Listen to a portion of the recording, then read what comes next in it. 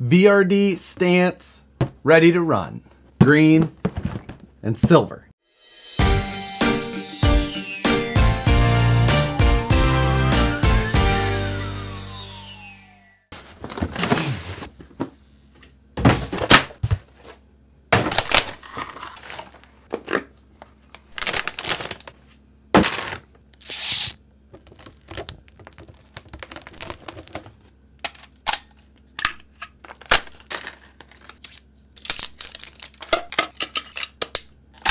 So here we've got the new VRD Stance RTR. Now this is very similar to the VRD Carbon that came out not too long ago, but there are some notable differences. So we're gonna get into all of those today, and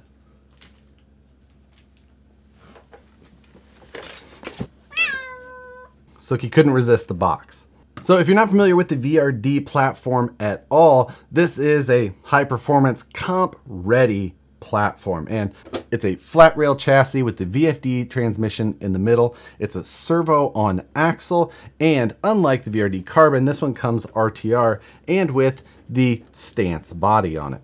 And in addition to the body, this one also comes with the wheels, tires, and electronics inside. Now, the tires that come mounted on here are the VXT2s like you've seen available from Vanquish in the past. These are the same red compound that has been offered on the aftermarket. Inside of the VXT2s are the Stance 2-stage foams, exact same ones that have been available for purchase already. So you've got a closed cell inner and an open cell outer. So it gives you nice sidewall support while keeping the outside of that tire nice and soft. The front axle does have the heavy metal alloy outer portal covers. It gives you a little bit of extra weight down low on that front axle. Now, the wheels that the tires are mounted to are the KMC Riots. We first saw these offered on the VS410 Fordyce. The nice thing about these is that they are true beadlock. There's 8 screws from the back side of the wheel. And inside of the wheel is the same clamp ring that's used on all of the Vanquish wheels. This is the 0.8-inch wide version. So if you wanted to add a little bit of weight up front,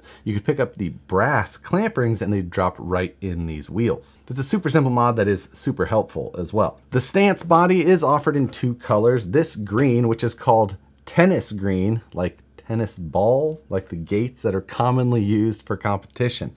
So tennis green and competition silver. We'll pop off the body and look at what's underneath.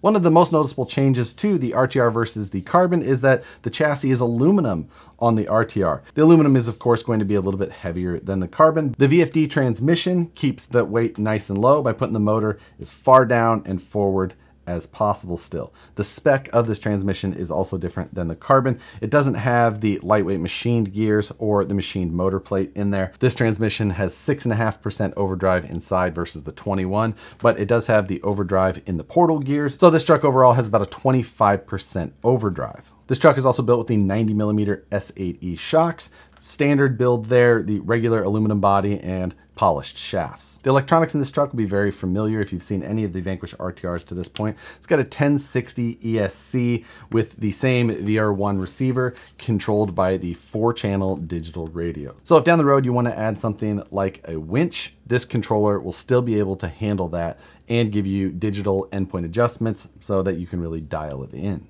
The ESC does have an XT60 plug on there, so you'll need batteries with that or some sort of adapter to work with it. Now, for this type of truck, you'll generally want to use a smaller battery than you may be used to. 2200, 1300, 800 milliamp, those are all common options for this type of thing. 3S is what I would suggest for most people as well. Gives you a little bit of wheel speed, gives you plenty of power to make that 35-turn motor do some work. Now, out of the box, this does have the aluminum rock sliders, and each one of them has a Velcro strap installed.